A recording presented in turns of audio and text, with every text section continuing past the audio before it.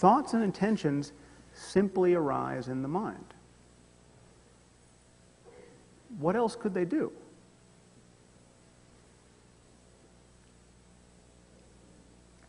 Now, some of you might think this sounds very depressing.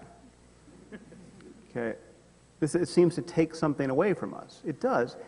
It takes away an egocentric view of life. But I think this can be tremendously liberating. Okay, we are not truly separate.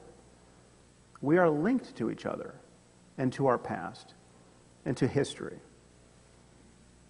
We are part of a system, and therefore what we do matters. You can't take credit for your talents, but it matters that you use them. You can't really be blamed for your weaknesses, but it matters that you correct them. So pride and shame don't make a lot of sense in the final analysis. But they weren't much fun anyway. These are isolating emotions.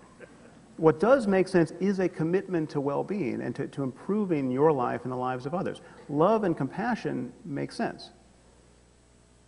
And of course, nothing that I've said reduces the value of political freedom or social freedom. I mean, having a gun to your head is still a problem worth rectifying wherever intentions come from.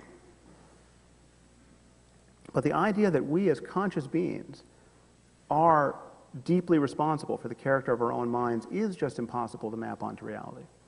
And if we want to be guided by reality, rather than by the fantasy life of our ancestors, I think our views on this topic have to change. Thank you very much.